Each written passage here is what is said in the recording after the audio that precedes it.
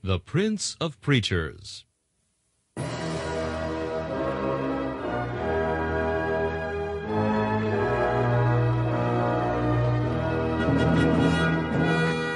Charles Haddon Spurgeon has been called England's greatest contribution to the spread of the gospel in the 19th century.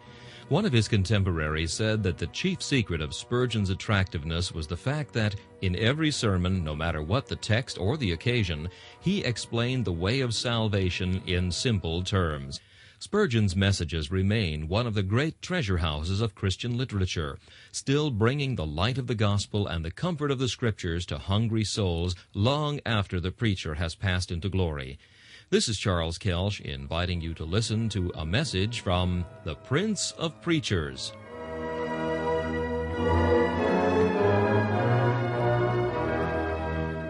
C.H. Spurgeon preached this message on July 20th, 1862, at the Metropolitan Tabernacle. It is entitled, Am I Clear of His Blood?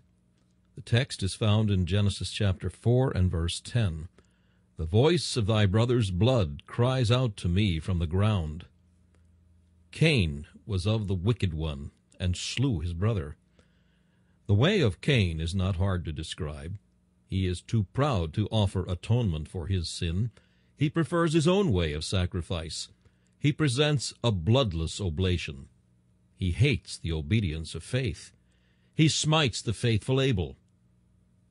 Beware of the way of Cain, O proud, self-righteous ones, lest you run therein.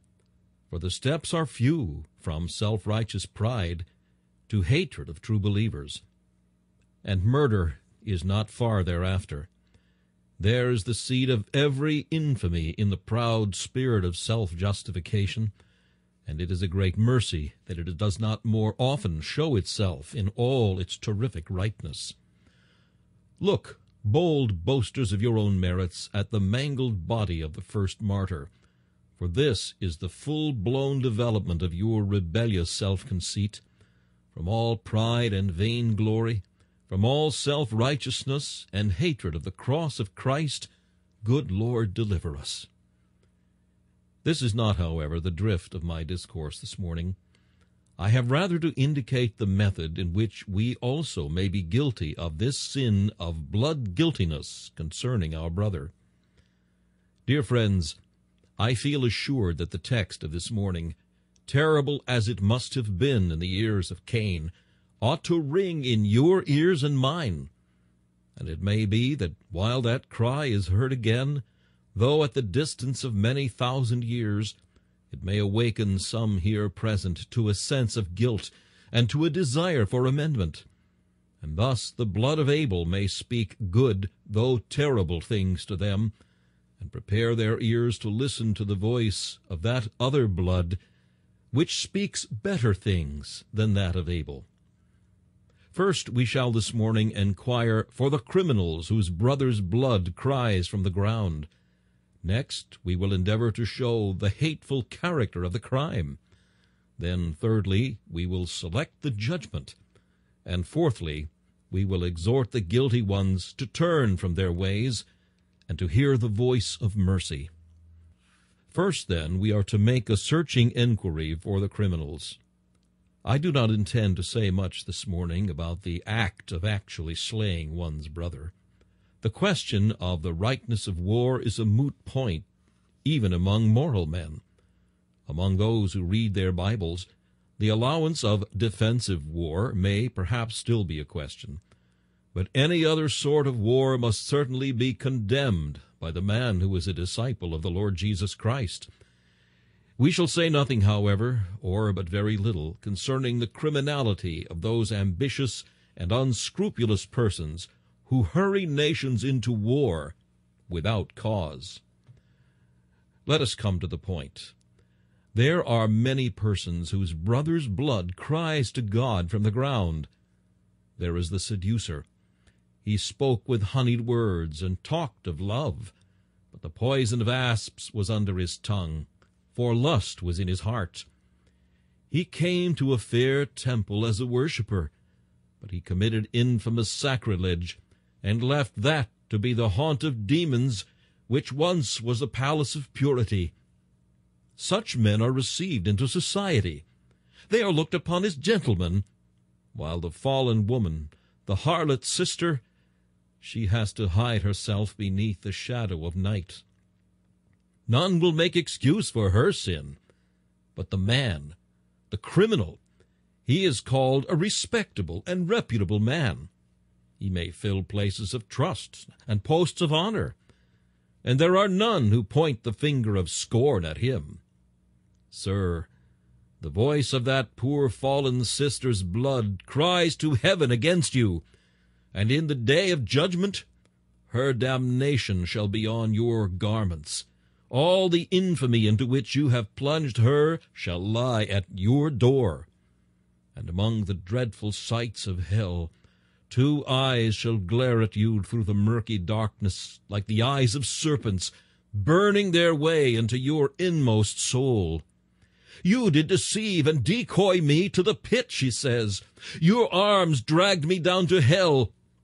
Here I lie to curse you forever and ever as the author of my eternal ruin.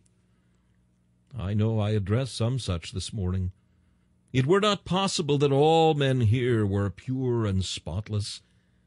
Hear while yet there is time for your repentance, for the voice of her blood cries unto God from the ground for vengeance. Then there are men who educate youth in sin, Satan's captains and marshals, strong men with corrupt hearts, who are never better pleased than when they see the buds of evil swelling and ripening into crime. We have known some such, men of an evil eye, who not only loved sin themselves, but delighted in it in others. They pat the boy on his back when he utters his first oath. They reward him when he commits his first theft. Satan has his Sunday school teachers. Hell has its missionaries who compass sea and land to make one proselyte, and make him tenfold more a child of hell than they are themselves. Most of our villages are cursed with one such wretch. And is there a street in London which is not the haunt of one such fiend, or more? Oh, do I speak to any here who have applauded and praised young persons when they have commenced walking in the paths of infamy? Wretch, have you sought to entangle them in your net? Have you, like the spider, thrown first one film about them, and then another, till you have them safely in your coils to drag them down to the den of Beelzebub? Then the voice of your brother's blood cries from the ground, and at the judgment will be a witness, which you shall not be able to confute, the witness of the blood of souls ruined by your foul and evil training. Beware, you who hunt for the precious life. Yes, and I know some base men who, if they see young converts, will take a pride in putting stumbling blocks in their way. They no sooner discover that there is some little working of conscience than they laugh, they sneer, they point the finger.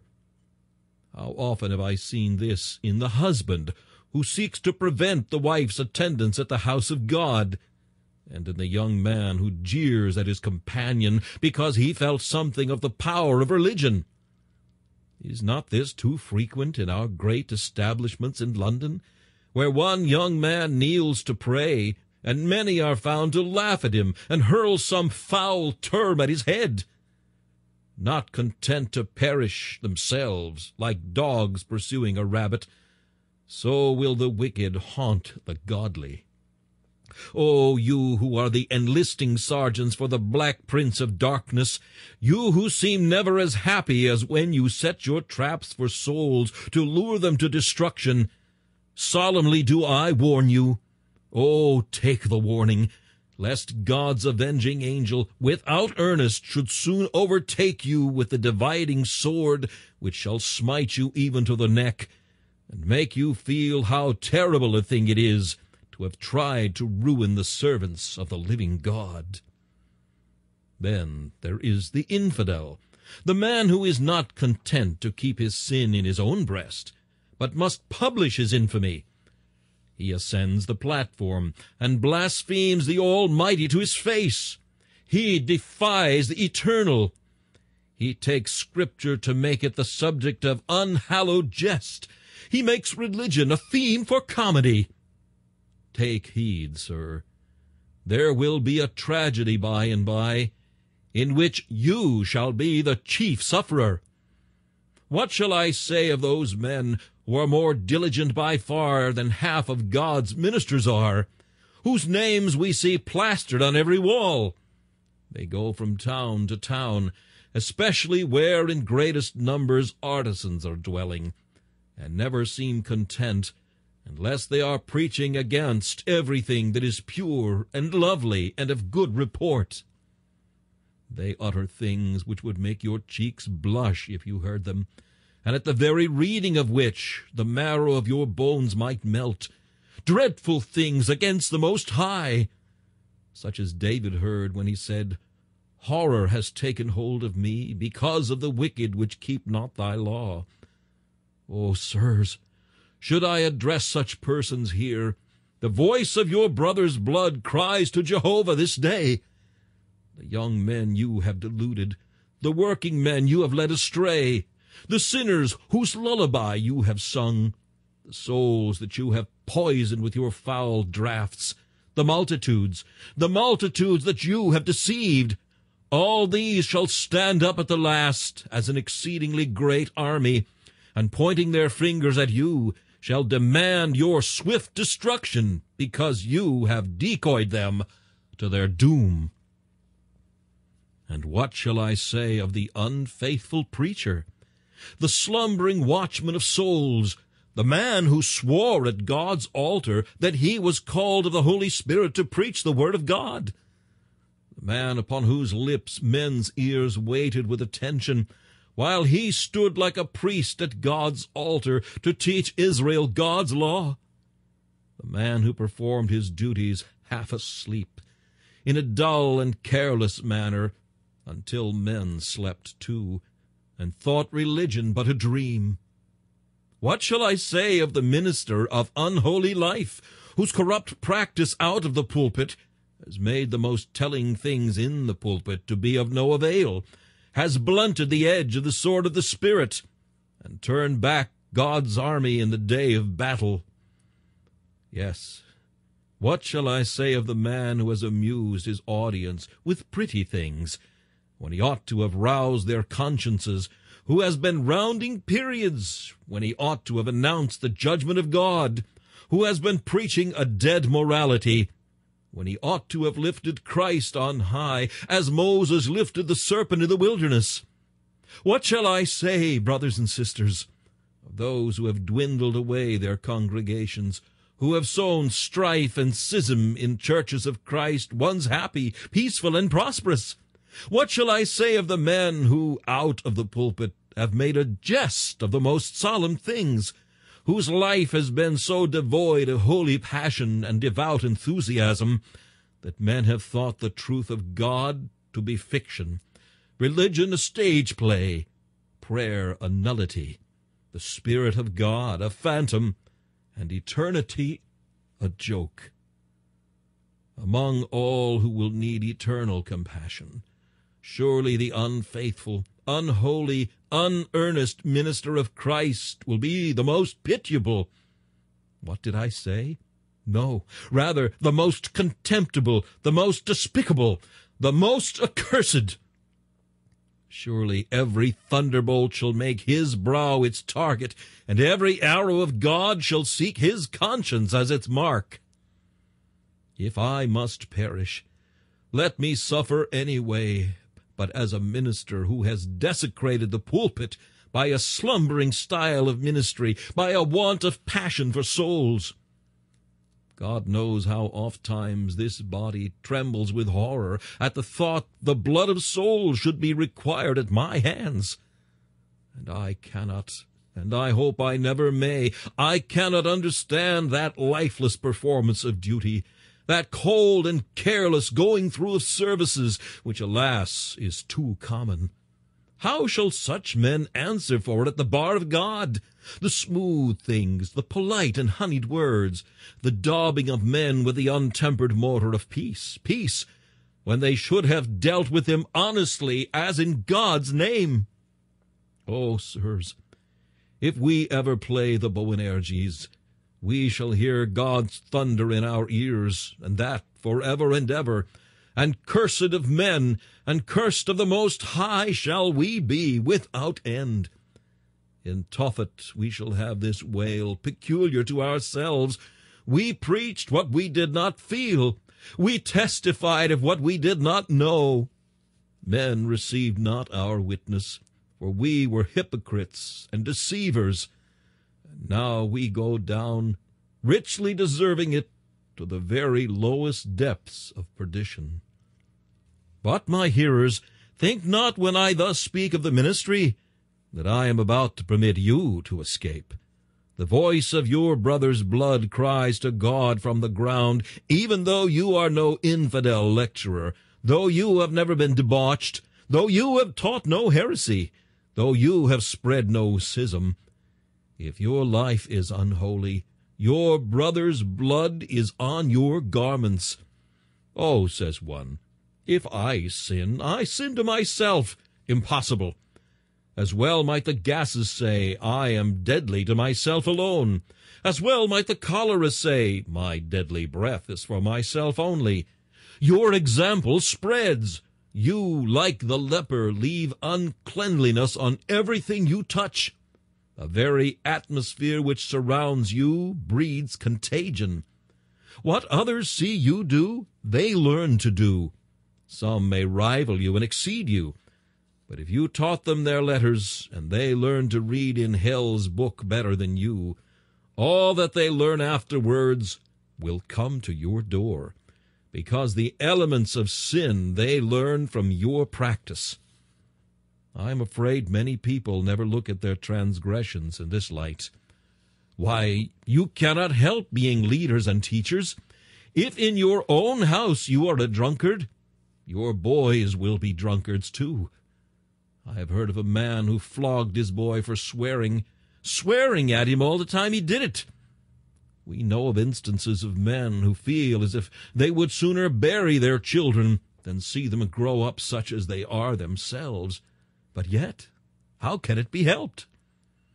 Your practice must and will influence your children. No, not your children only, but all with whom you come into connection in the mercantile world. Do not think, sir, if you are a great employer, that your men can know what your life is without being affected by that knowledge. There may be some among them who have an inward principle which will not yield to temptation, but I know of hardly anything more dangerous than for a number of operatives to come constantly into contact with one whom they look up to as a master, who is also a master of the arts of sin and a doctor of damnation to their souls. Oh, take care, if not for yourselves, yet for others. Or else, as sure as you live, the voice of your brother's blood will cry unto God from the ground. To come yet closer to home to this present audience, how much of the blood of man will die at the door of careless professors? You that make a profession of being Christians, and yet live in sin, you are the murderers of souls by the thousands. And you, too, who are moral enough in your conversation, and regular in your attendance on the outward forms of religion, you who never weep over sinners, you who never pray for them, you who never speak to them, you who leave all that to your minister, and think you have nothing to do with it. The voice of your brother's blood cries from the ground to heaven. There died a man in your court the other day. You spoke not to him about his soul. His blood cries to heaven against you. You live in a villa in the country.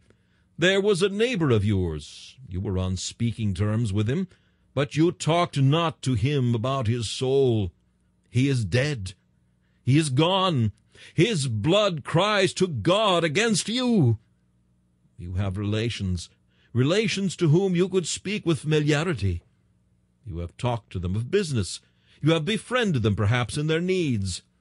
But you have never said a word to them about escaping from hell and fleeing to heaven. When you shall hear the mournful news that they have departed this life, will not their blood cry against you from the ground where they are buried? You work, young man, in an establishment where you are somewhat respected, and without intrusiveness you might often say a good word for your master. But you do not. The blood of your fellows shall cry against you if they perish. Do not think the minister is the only man who is responsible for souls. God has made you all watchmen. All of you in your spheres are to be watchers for the souls of men. And if the watchman warns them not, says the Lord, they shall perish, but their blood will I require at the watchman's hands. I know you do not think of this, and I am sorrowfully conscious that I do not feel it myself so much as I ought to do. Ah, the servants of Satan shame me. They shame me. There comes at night a message to some of you who are the servants of Satan. The Master is come, and he calls for you. You leave your wife and your children without a tear. You go to your master's house, and there are cups, foul cups, passing round, and you will drink and drink and drink and drink on, never denying your master, confessing him with many an oath, saying to your comrades many things which injure your poor souls, and yet you do it so bravely, oh, so bravely. You hardly know how you get home at night, but when the morning comes and you awake, there is the redness of the eyes, the headache, and the sickness. But the next night, when your master wants you, you go again. So will you do year after year, even though delirium tears you like a whirlwind. But here am I, a servant of God. And when my master calls for me and bids me go and confess him, I am tempted to be still. And when he tells me to speak to yonder man, I would wickedly avoid the task. Whereas you confess your master and imprecate a curse upon your heads, how often do some of us confess our master as timidly as if we feared a curse, when instead it is by confession that the curse is turned away? Oh, it is enough to make us Christians ashamed to think how sinners will confess their God. Hear them at night as they reel home through the streets. They are not ashamed of their Lord and Master. Hear how they swear and defy heaven. They are ashamed of nothing for their Lord. And yet we, who have heaven for our reward, and such a Christ to serve, and one so good and gracious to us, look at us. Look at us. What poor lovers of our Savior are we? What poor lovers of the souls of men? I know this is not true of all of you, for there are some of you who love men's souls. I have delighted to see in many of you that deep earnestness which makes you yearn for the conversion of others. You will sometimes take your stand at the corner of the street, and though you cannot speak as you would, yet the tears running down your cheeks prove your earnestness. There are many women among you, too, who have spoken a good word for Christ in strange places, and have never been ashamed of him. But oh, there are some of you, the members of this church, over whom the angels of glory might weep. For what do you do for Christ? What do you give to Christ? You are content to go to heaven yourselves, but you let your neighbors perish for lack of knowledge. Neither the mission will you help, nor anything else besides. The blood of dying London cries from the ground against you before God. The perishing crowds of every street and every court and every alley send up their wail to heaven. O God, your professing people have forgotten us. The daughter of Zion is become like the ostrich of the desert. The tongue of the sucking child cleaves to the roof of its mouth for want of moisture. O God, Will you not visit your church for this, and make these your people that forget the souls of men, smart even to the quick? I do not know whether I have seized hold of any of your consciences, but if I have, may God the Holy Spirit get such a grip of you that he may never let you rest till you say, Great God, in thy name I will do something, that the next time I hear the bell toll I may be able to say, I did what I could for that man, and if his soul has perished, his blood does not lie at my door. For I did tell him the way of salvation. I did exhort him to flee from the wrath to come. I am afraid none of us are altogether guiltless here. We must all take some degree of sin to our own consciences. I fear against every one of us to some extent. The voice of our brother's blood cries unto heaven because of our sloth.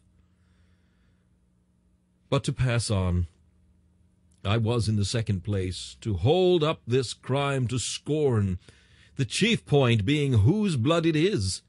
It is the blood of our brethren.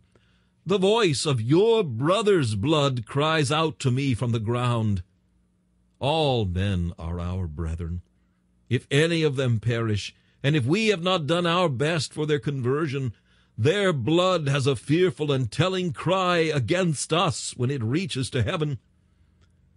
But I shall rather dwell this morning upon certain special cases. Perhaps, young man, it is your natural brother's blood that cries against you. You have been converted to God, say these 3, 4, 10, or 20 years. You have done nothing for your brother's conversion, never written him a letter begging him to think of his state, never spoken a kind and gentle word to him about Christ. No, you have been content to let him know you were a Christian, and were half afraid of that. But you have done nothing for him. Will not your brother, if he perishes, be well able to say, My brother and I did hang at the same breast, and were rocked in the same cradle. We played together. We filled one home with glee. He professed to know the way of life, but he never told me the way. He professed to have pardon for his sins, but he never told me how I might find it too. He suffered me to go unpitied to my doom without a tear. Will not the voice of such blood as that cry against us if we have been guilty? It may be, however, it is the blood of your father or mother. Some of you young people have come to London, and God has met with you in this house of prayer. You still have ungodly parents in the country. Have you quite forgotten them? What if your gray-headed sire should die? You know he never thinks of God. What if he should die before his son has talked to him?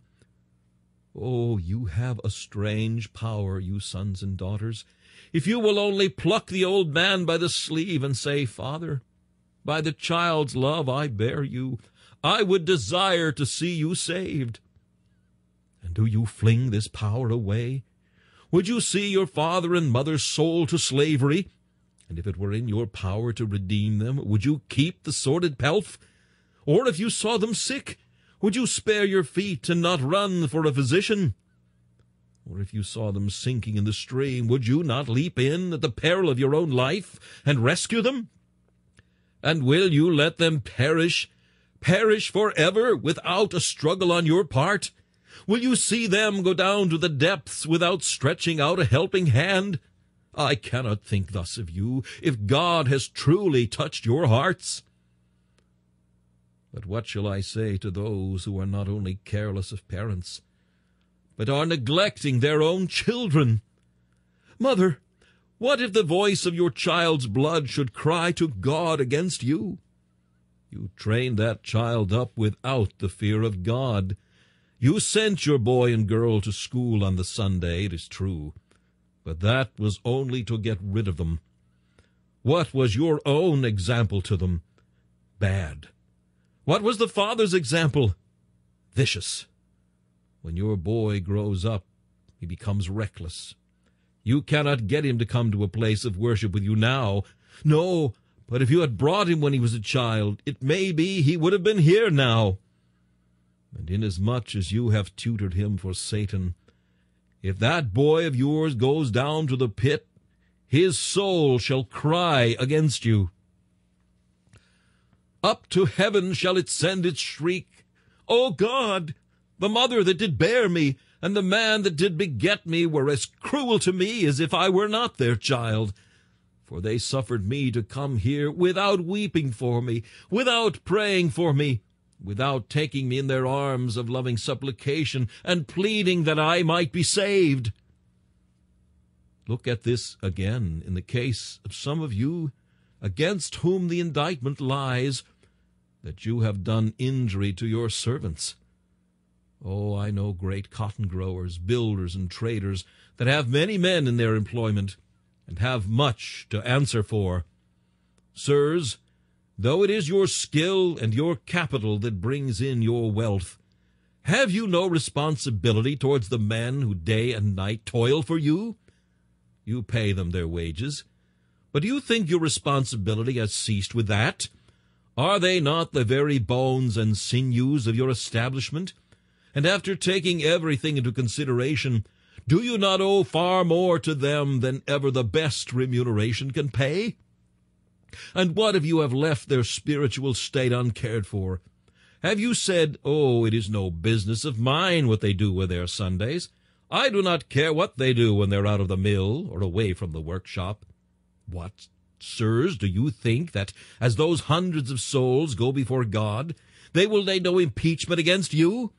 Do you think they will not arraign you at God's bar? I tell you, and I think I speak in the Spirit of God when I say this, you shall find that the voices of your neglected workers, the voices of those whom you never sought to bless with spiritual instruction, shall cry against you from the ground. Would that I had an audience for the moment consisting more largely of such persons. There are some here who can, I think, plead exemption, for they have done much to spread spiritual light among those who toil for them. But I do fear they are rather the exception than the rule, and that there are many who think no more of the men that work for them than of their horses, and some not so much. They take as much interest in the spirit of the beast that goes downward as in the soul of man that goes upward. Let it be so no more. Employers, contractors, you that have great influence, I do entreat you. Shall I fall upon my knees to do it? I could not then do it more earnestly. See to it that your brother's blood lie not on your garments throughout eternity. Oh, there is one sinner who can look upon this in a solemn light. Who is it that has gone down to the pit? You, man, yonder. Who is it that died but a few days ago? The woman that loved you as she loved her own soul. The woman who idolized you, who thought you an angel. Shall I say it before God and to your face? You ruined her. And what next, sir? You cast her off as though she were but dirt, and threw her into the kennel with a broken heart. And being there, her God having cast her off, for you were her God, she fell into despair, and despair led to dreadful consequences, and to direr ruin still. She has gone, and you are glad of it, for you will no more hear of her now, you say. Sir, you shall hear of it. You shall hear of it. Oh, as long as you live, her spirit shall haunt you, track you to the filthy joy which you have planned for a future day. And on your deathbed she shall be there to twist her fingers in your hair, to tear your soul out of your body, and drag it down to the hell appointed for such fiends as you. For you spilt her blood, the blood of her that trusted you. A fair, frail thing, worthy to be an angel's sister. And you pulled her down and made her a devil's tool. God save you! For if he does not, your damnation shall be sevenfold. O you son of Belial, what shall your doom be when God deals with you as you deserve? Are these hot words? Not half so hot as I would make them. I would send them hissing into your souls if I were able. Not so much to condemn you, as with the hope that though you cannot make good the mischief you have done, you may yet turn from the error of your ways to seek a Saviour's blood, and find pardon for this great iniquity. Oh, dear friends, let us all take something of our text home. When we think of friends who are dead and gone, are there none over whose corpses we must say, I did not do what I could for this man. I did not do what I could for this woman. I know when I go down to the village where I used to preach, and as I look upon the houses, I am apt to question myself. Was I as earnest with the people as I used to be? I can say I hope I never flinched from telling them all the truth of God, though sometimes it had to be very rudely and roughly spoken. But yet, God knows, I do sometimes smite myself to think I did not weep over them more, and did not entreat them more to be won to Christ. And you, too, that sit in these pews so often, many of you are joyful converts to Christ, but numbers of you are still unsaved. What if any of you should be able to say at the last, we trusted our minister, we hung upon his lips, we were never absent, we loved the Sunday, but oh, he did not tell us of our sin, he did not plead with us to be saved, he left us to ourselves. He was cold when his heart should have been hot. He was a man without tears, and had a heart without sympathy for us. Oh, sirs, God grant you may never be able to say that of me. God save you, for my soul longs for you. He is my witness how earnestly I long for you all to be in the heart of my Lord and Savior, Jesus Christ. Come unto him. Come unto him. Let not your blood cry out against me. Oh, believe in the Lord Jesus Christ, and trust him. Trust him now, that you may be saved, and that at last I may be able to say, Here am I, and the children whom thou hast given me. Thou hast kept them through thy power, and they are preserved even to the end. Unto thee be glory forever and ever. We are in the third place, and that only for a moment, to expect the judgment. The voice of your brother's blood cries out to me from the ground. It does not cry to a deaf ear, but to the ear of one who hears and feels the cry, and will certainly make bare his arm to smite the offender and to avenge the wrong. Seducer, infidel, tempter of the young, God hears the cry that goes up against you, and this is its burden. It comes from souls damned through your influence, and they say, Lord, give him his portion with the tormentors. Let him suffer, for we suffer. He slew us. Avenge our death. He will do it, and the day shall come when swift destruction shall overtake you. And as with a rod of iron he will break you. As the potter's vessel, so will he dash you in pieces. And who shall deliver you out of his hands? A cry goes up to heaven against barren, careless, cold-hearted professors, from many in London, untaught and untrained, who are on their beds today in the jaws of death. They cry out, I say, against you, careless Christians, and they say, Lord, take their privileges from them. Lord, take them away from the church, which they disfigure and dishonor. Lord, take away these trees that bear no leaves for the healing of the nations. Sweep away this salt which has lost its savor. Lord, cast these candles that give no light into the fire. O Lord, take away once and for all these cities that are not set on hills, but are hidden from the sight of men. What would you say if God should visit this church, for instance? and take out of it all of you who are useless? How would the catalogue be thinned? How would our lists show here and there the black mark of erasure? Unless you are doing something to win souls, the voice of your brother's blood cries to God from the ground, and it cries that your privileges may be taken away, and the candlestick moved out of its place. And it will be so, my hearers. It will be so, unless all of us arise to serve our Master. We are happy when God prospers us. But if we get many in our midst who do nothing for Christ, we shall have Ichabod written on these walls. The walls that now ring with the song of the multitude shall hear only the wail of a desolate few. The pulpit that now thunders out God's voice will become a dead, dreary, and voiceless platform. The time will come when your deacons and your elders shall be no more men of earnest hearts, and when you shall grope as the blind in the midnight, and say, "Oh, that God would give us back once more such times as we used to have, which we frittered away through our carelessness and lost through our lukewarmness." Further, how awful must be the cry of this blood from the ground against a minister! I think I hear it, a cry from earth, from heaven, from hell.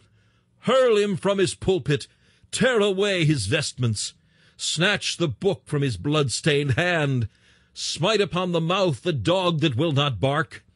Let his corpse fall before men's eyes. Let him be made a hissing and a byword, because being made a winner of souls, he dared to trifle, and being made a watchman of a besieged city, he dared to lie down and slumber. Tear him down, tear him down, tear him down, 100 voices cry.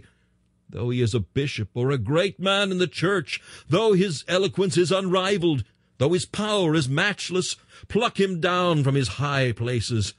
Miscreant that he is, to waste men's time and ruin men's souls forever.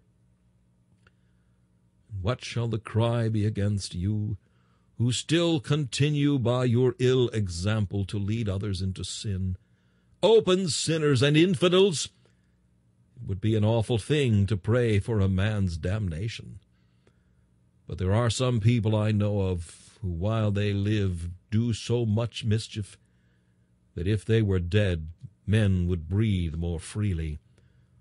I know a village where there lives a man who contaminates half the population. There is a sneer upon his face at which virtue blushes. There is a sneer at which even courage quails. He is a wretch so well taught, so deeply instructed in the highest science of iniquity, that wherever he may go, he finds none a match for him, either in his reasoning or in the infamous conclusions which he draws. He is a deadly upas tree, dropping black poison upon all beneath his shadow. I did think once I would half pray that the man might die and go to his doom, but one must not. And yet, were he gone, the saints might well say, "It is well." And as over Babylon when she is destroyed, and the smoke of her torment goes up forever, the saints will say, "Hallelujah." So have I thought that over these against whom the blood of many young people cries to God from the ground, when they go at last to their doom, men might almost say, "Hallelujah," for God has judged the great sinner who did make the people of the earth drunk with the wine of his fornication. I hope that these terrible things have prepared our minds to hear better the voice of exhortation. If there is the voice of blood crying against us today, and we affirm that none of us can altogether escape from it, what shall we do to be rid of the past?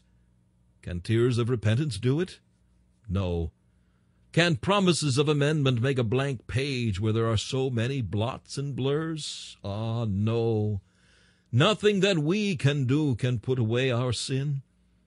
But may not the future atone? May not future zeal wipe out past carelessness? May not the endeavor of our life that is yet to come make amends for the indolence or vice of the life that is past? No. The blood of our brethren has been shed, and we cannot gather it up. The mischief we have done is not to be retrieved. O God, souls that are lost through us cannot be saved now. The gates of hell are so shut that they can never be opened. We can make no restitution. The redemption of the soul is precious, and it ceases forever.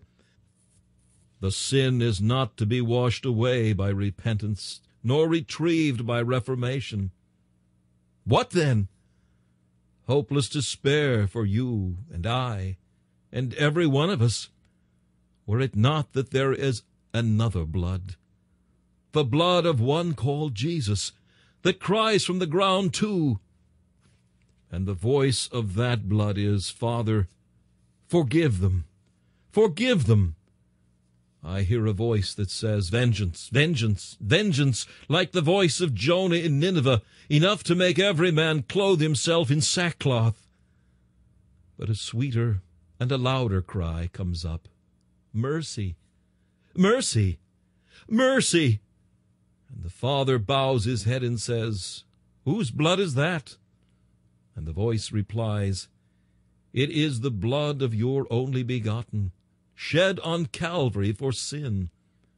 The Father lays his thunders by, sheathes his sword, stretches out his hands, and cries to you, the sons of men, Come unto me, and I will have mercy upon you. Turn, turn, I will pour out my Spirit upon you, and you shall live. Repent and believe the gospel. Hate the sin that is past, and trust in Jesus for the future. He is able to save to the uttermost all that come unto God by him. For the blood of Jesus Christ, God's dear Son, cleanses us from all sin. Flee, sinner, flee. The avenger of the blood that you have shed pursues you with hot haste, with feet that are winged, with a heart that is athirst for blood he pursues you. Run, man, run. The city of refuge is before you. It is there, along the narrow way of faith. Fly, man, fly, for unless you reach that city before he overtakes you, he shall smite you, and one blow shall be your everlasting ruin. For God's sake, do not loiter, man. Those flowers on the left-hand side, care not for them. You will dye that field with your blood if you linger there. That alehouse on the right hand, stay for none of those things. He comes. Listen, his footsteps on the hard highway. He comes. He comes. He comes now. Oh, that now you may pass the portals of the city of refuge. Trust the Son of God, and sin is forgiven, and you have entered into everlasting life. Good Lord, add your blessing. We are powerless. We can say no more. For Christ's sake, by his agony and bloody sweat, by his cross and passion, by his precious death and burial, bless these souls. Amen. This message, Am I Clear of His Blood?, was preached by Charles Haddon Spurgeon on July 20th, 1862. This is Charles Kelsch inviting you to join me again for another message from the Prince of Preachers.